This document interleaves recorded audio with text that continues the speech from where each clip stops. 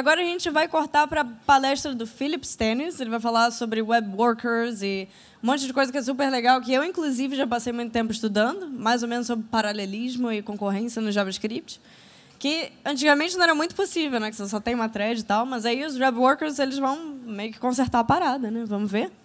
Então, bem-vindo ao palco, Filip Stanis. Sing with me, sing for the ear, sing for the laughter, sing for the tear.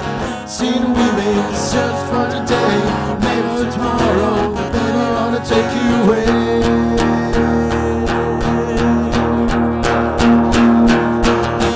Dream on, dream on, dream on, dreams, have a dreams come true.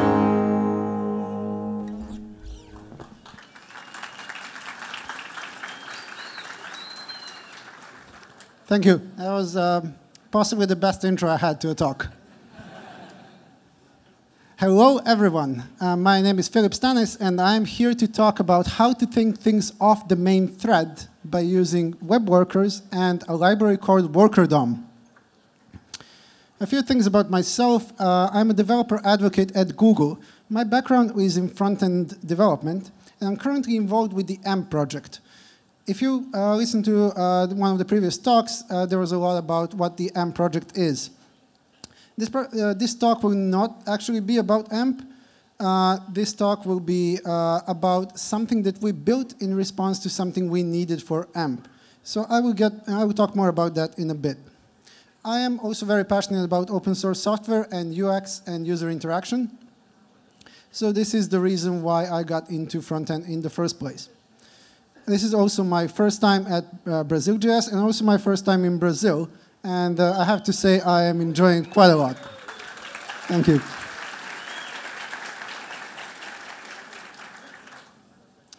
And without further ado, the first thing I would like to talk about is something that I think many of you are already familiar with, which is called the event loop.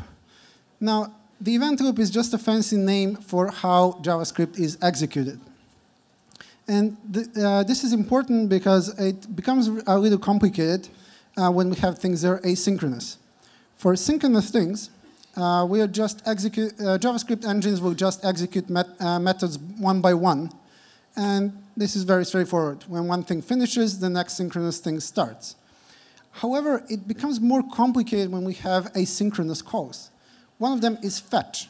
If you call fetch, it will do something immediately. It will immediately make an HTTP call to the server. But then when the server actually returns some information, there will be an asynchronous event that will be added to the event loop. And then the event loop will wait to finish all the synchronous things, and then it will run this event that happened as a result of something you've done before. Another example is set timeout, where you just add something to the event loop a certain number of milliseconds after you call it. Another example is just user interaction. If a user clicks on something and you're listening on quick events, then what will happen is this quick event will be queued on the event loop, again, waiting for the perfect moment for things to happen. Now, this is important because the whole event loop is running on a single thread. And this means that everything that you run is all on the same thread, even the async things. It will just wait for the synchronous things to be complete for them to get queued on this one thread. To make things worse, this is exactly the same thread that's used for the UI. This means that if you're running synchronous things on this thread, the UI is blocked. So if the user is interacting with your website, then they can't do anything because something is already running on that thread. And up until recently, this has been the only way to run things. You would just have to use this one thread that you're given. Luckily, things have changed. So now we have something called web workers. And I would just like to have a quick show of hands. How many of you have heard about web workers at all in the past? There's quite a lot of hands. I'm happy to see that. But here's my second question. How many of you have used web workers in production on a website? I'm seeing maybe 10 hands. And I have a theory on what this is. But first, I would like to give a quick definition on what web workers actually are. According to MDN, web workers are simple means for web content to run scripts in background threads. And this is quite straightforward. We had one thread up until recently. We now have a way to run things on another thread. This is similar to how some other languages like Java just let you create a thread and run something on it. And then there are ways to synchronize this with your main thread. And when it comes to code, it's trivially simple to create a web worker. You use the worker constructor, and you give it the script. And then this script will run inside a web worker on a separate thread. And this is completely separate. You cannot share any variables or anything. The only way to communicate with it is to use messages, post message and on message. And that's the only interaction you have with this new thread that you've created. Going back to our previous analogy with the event loop, what I was really talking about was one event loop. But I was talking about the one that's on the main thread. But when we create web workers, we are creating additional event loops on other threads. These event loops have nothing shared with the main thread. They're just running independently. They may have their own synchronous calls. They may have their own asynchronous calls that are added the same way they're added to the main thread. They're just completely separate entities. And the only communication they have with the main thread is post message. Now, they have a variety of APIs available. In fact, most of JavaScript APIs are available on a web worker, but there is one exception, one really, really important exception. You can't access the DOM from the web worker, because the DOM lives on the UI thread, because DOM is the UI. This really limits what you can do inside the web worker, because you can't do anything with the DOM. And I believe for most websites, the DOM is really what you want to interact with. There are some exceptions where a lot of processing can be done on a web worker, but in most cases, most of the things you would do happen with the DOM. And this is where the problem comes. There are very few things you can do in a web worker because you can't access the DOM. And now the problem becomes, how do I figure out what are the things I can put on a web worker? You need to redesign your whole system and just know what you can offload to the web worker in order for this to make sense. Otherwise, this just becomes a useful feature that nobody uses. Because unless your system revolves around knowing what things can be on a worker and what things can be on the main thread, you will have a lot of trouble changing it so that you utilize web workers efficiently. Now, I would like to make a short digression and actually talk about the AMP project and why this was important to us and why we even investigated into all this. The AMP project is a web component framework. We built these components that allow people to make websites easily, in many cases without having to touch JavaScript at all. For example, we have the carousel component, which is just implemented in a way which we believe is efficient. So someone would just include the JavaScript file for this carousel and use some HTML markup, and this would all figure itself out. And every component we built with the idea of solving these three problems. First is slow loading. It's very easy to have a very large JavaScript file that's render blocking on a website, and this will make websites load slowly because the whole file needs to download and then nothing will be rendered because it's render blocking and so on. So all of our components are asynchronous and are not render blocking. Then again, we have unresponsive pages. If something is running on the main thread and it's computationally intensive, then the main thread is blocked. And the UI is blocked as well, and the user, for example, can't scroll, can't select text. If they try to type, there will be lag, and nobody likes that. Finally, the last one is probably the worst. If you have some image or an ad or something that doesn't have a known height, it might change its height when it loads. And when this happens, it will push everything a little bit under. And this will cause a re-layout of the page, which can be really slow if the page is large. But also, it's a horrible user experience. I believe everyone here has experienced this, and it's not nice when you click the thing that just moved a few centimeters down. So all of our components are built with this in mind and trying to avoid these situations. And this came with a big caveat that you can't really use our components with arbitrary JavaScript. The reason is if we allow arbitrary JavaScript, then users can interact with our components using JavaScript in a way which we did not intend, and they can just break one of these principles easily. The whole idea revolves around only using the components from the AMP project that are tested with each other and that are built with keeping these principles in mind. So what we were looking for here is a way to sandbox arbitrary JavaScript so that we can know what are the DOM mutations that are happening from some JavaScript that the user built, and that we can know that these mutations would not affect the page in one of these bad ways, like slowing it down, blocking the main thread, or just making a bad UX, or interacting with one of the components in a way which we didn't anticipate. We also want to make sure that the JavaScript run by the user doesn't block the main thread. We can't enforce efficient JavaScript. In fact, this is really hard. It's really hard to know what's efficient JavaScript and what isn't. So we want to make sure this JavaScript runs off the main thread. Now, as you probably guessed from the title of this talk and what I talked about, we believe web workers are a good way. So our goal can be summarized in one sentence. We want to give users DOM access inside the web worker.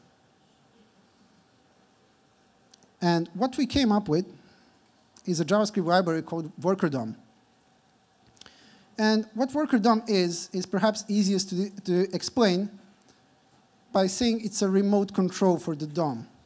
What WorkerDOM does is re-implements the DOM where each call to the DOM, each mutation, is actually an RPC, a post message sent to the main thread, where the main thread would actually modify the DOM. So WorkerDOM gives you a DOM implementation available inside the web worker that talks to the real DOM. But what's really happening behind the scenes is just a bunch of post messages going back and forth between the main thread and the web worker. So once again, it's a DOM implementation that encapsulates DOM mutations and sends them to the main thread. If we have some trivial code like this that creates a paragraph, sets some text to it, and then appends this paragraph to the body, if you just run this in any web page, this will work. What you expect will happen. You'll get a new paragraph. But if you run this in a web worker and you use WorkerDOM, then WorkerDOM re-implements these calls. It re-implements document.createElement. It re-implements element.appendChild. And what will happen behind the scenes is something like this. It will call postMessage, encapsulate all the changes you wanted to make to the DOM, and send them to the main thread. And then the main thread would receive this message, and based on it, it will recreate the DOM calls needed to apply the same mutation. Again, working as sort of a remote control. Now, you might be thinking this is not very efficient, and you're right. And good news is the previous slide was not really correct. It was a really big oversimplification. What WorkerDOM actually does is keep a copy of the DOM inside of itself, like a shadow that acts the same way as the real DOM, and all the calls made are made to this copy of the DOM that's simulating it. Then it figures out the differences between the copy and the real thing, and it only sends these differences, and it also has a way of encoding them in a very efficient way. So for example, if you add an element and then immediately remove it, then you don't really need to send anything because no effective changes happen to the DOM. There's no reason to send append element and a remove element right after it.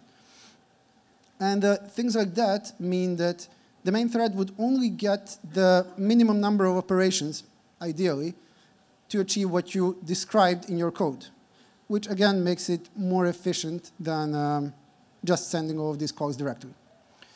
There's a lot of technical details here, so if you're interested, you can read in our GitHub repo about more of how this diff mechanism works and how the encoding works. And I will also have this link later in the slide deck. But for now, the important thing to know is that WorkerDOM figures out what's the most efficient set of calls needed on the main thread for the same changes to happen. And here's another example. I know this is not very good code, so it's not a good idea at a JavaScript conference to present bad JavaScript, but I'm going to go with it. What I have here is an input element, and I have an output element. The input is just a text input, and the output is a div. And every time a key is pressed, I make sure that the output contains the same thing as the value of the input. But I also want to highlight every instance when there are two square brackets right next to each other. And I do this by calling replace and replacing it in the inner HTML with the same thing but wrapped inside a mark. And by default, mark will highlight it yellow. So that's a nifty thing. This code works. If you just try it in any web page, again, this is valid JavaScript code. Nothing unusual about it. But what I really want to do is run it in a web worker now. So the first thing to do would be to import the WorkerDOM library. There are many ways to do this. Depends on your setup. Either you can bundle it, you can use a module. So I won't really get into it. But let's assume at this point that you've imported the WorkerDOM library. Then you define the element that you're going to upgrade. The upgraded element is an element that's currently managed by a web worker. So here, this div is going to be upgraded. And I use the source attribute to specify which script is going to be the owner of this div after it's upgraded. And highlight.js is just the one from the previous slide. So I'm upgrading this div with the script from the previous slide. And the way I'm doing that is by making a call to main thread.upgradeElement. This is the call provided by WorkerDOM. And it only requires two arguments. One is the element that you would like to upgrade, and the second is the source script of WorkerDOM. Because remember, if you're creating a web worker, the constructor requires you to have a JavaScript file. This is not really important for this talk, so you can check in the documentation how this works and what other arguments you can provide and what other ways there are of doing this. But the thing that you need to know is that you just need to call upgrade element, and this will create a web worker for you and make sure that this web worker has WorkerDOM, meaning it has the DOM API inside of it.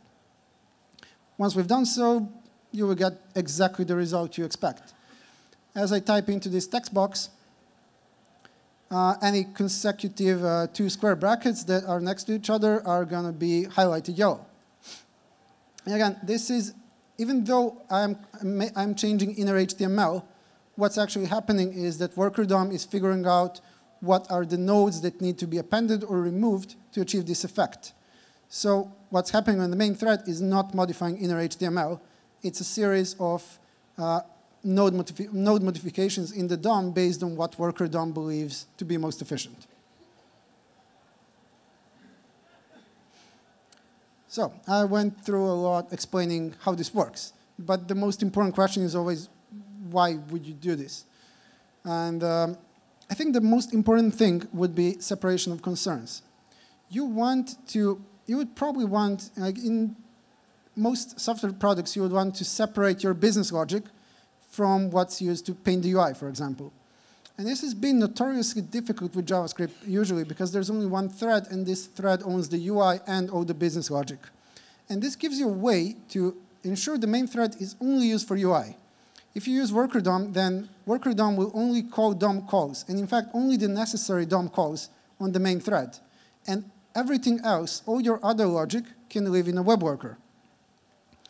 Speaking of which, another reason is just the sheer simplicity of it. You could design your website and design your system around the idea that you offload the work that can be offloaded into a web worker, and you keep the DOM work inside the main thread. In fact, this is still probably a better idea if you can do it this way, because then this does introduce some latency. So if you design your system efficiently so that you can make use of web workers in a way which works for your use case and in a way which is also efficient, that's the best idea. But with this, you don't really need to think about it. If you just run everything in a web worker and let WorkerDOM figure out what needs to be on the main thread, this should be a really large time saver. But the most important thing, in my opinion, here is the fact that you now no longer need to trust third-party scripts if you want to run them. At least in theory, this allows you to isolate any script and run it in a web worker, and you also control which are the mutations that are going to be applied in the main thread. For example, you could tell WorkerDOM not to allow any images to be added by the script. This means that you can run it in a web worker, and the script would still be using the DOM as normal. But what will actually happen is that when the mutations arrived on the main thread, WorkerDOM can block it. Or you can block different APIs that the script has access to inside the web worker itself. So you can limit the scope of what a script that you're including can do. Of course, ideally, you will trust all your dependencies, and we live in a beautiful world where there are no malicious intents. But this gives you another option. This gives you the option to isolate things, which I believe is very important, especially as web applications get more and more complex with more and more dependencies that you may have no large control over. Finally, to go back to AMP, the way we use this is we created a web component called AMPscript. And the AMPscript component is quite similar to what we've seen on the previous slides. We have a script element, and we set the type to be text plain. The reason we do this is to make sure the browser doesn't execute the script. We just want to keep the script embedded in the file, because hopefully it will not be a large script. Then we reference the script by ID in our AMPscript element, and inside of the AMPscript element, we have the initial DOM. So initially, there is only this one button that's visible to the worker DOM. And when this button is clicked, we modify the inner HTML. Now, the thing to know here is that when we're modifying the body, this is not the body of the document. Worker DOM can only will see the body as the inside of the element that was upgraded. So from the point of this script, when it changes the body, it's actually changing the inside of the AMPscript object. Finally, I would like to share some really interesting implementation details. And I find them interesting largely because this has been an interesting engineering project.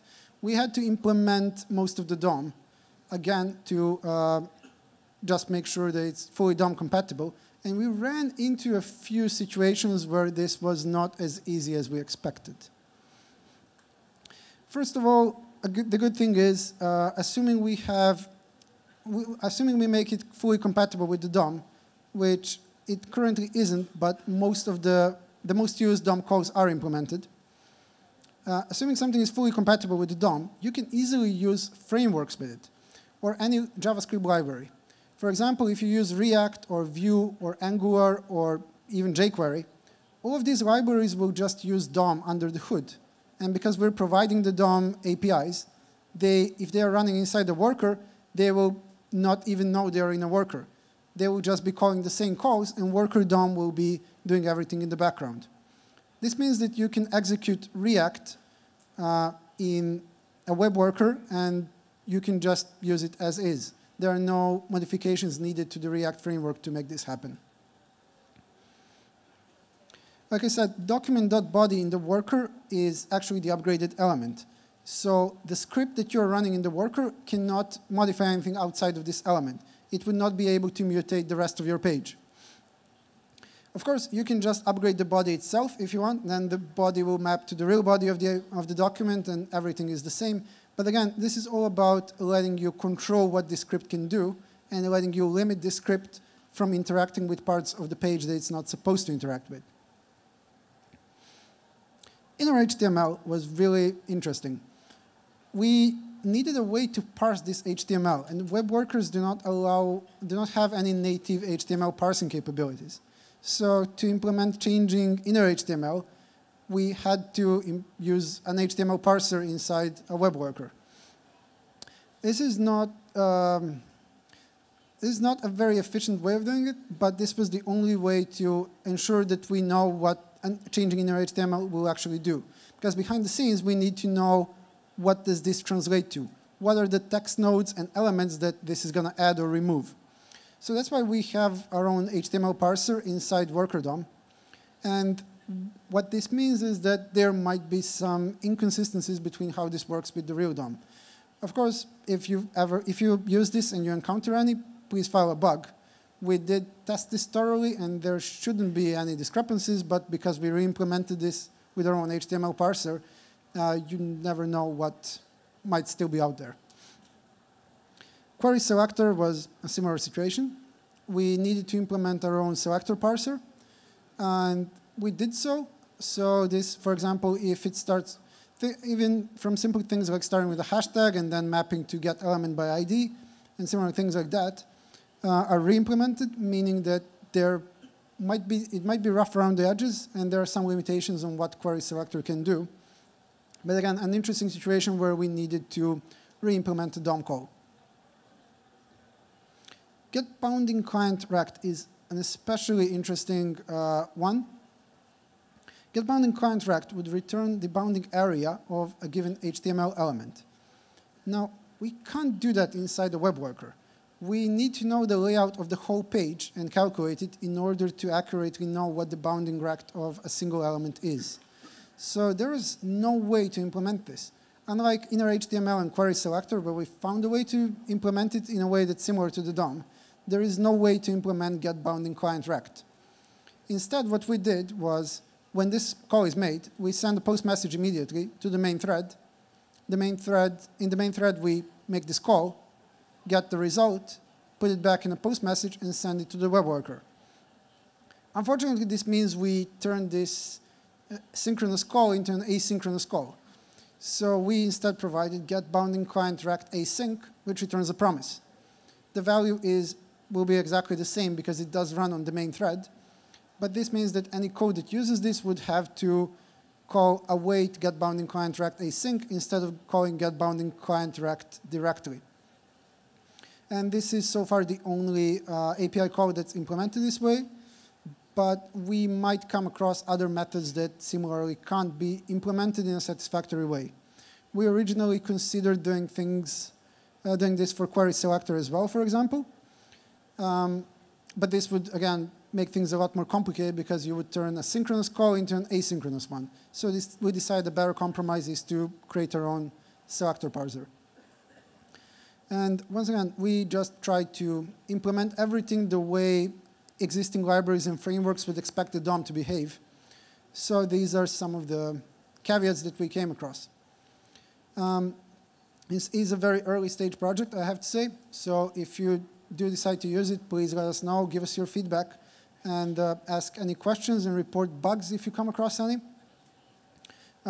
We are aware that it's a big risk to just move everything to a web worker, but we do hope that over time this will become a stable library and possibly a pattern that many websites could start relying on.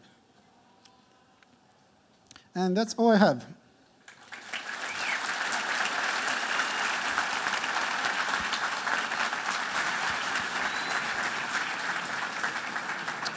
If you have any questions, I'll be around today and tomorrow. You can also reach out to me on Twitter, and this is the GitHub repo of our project.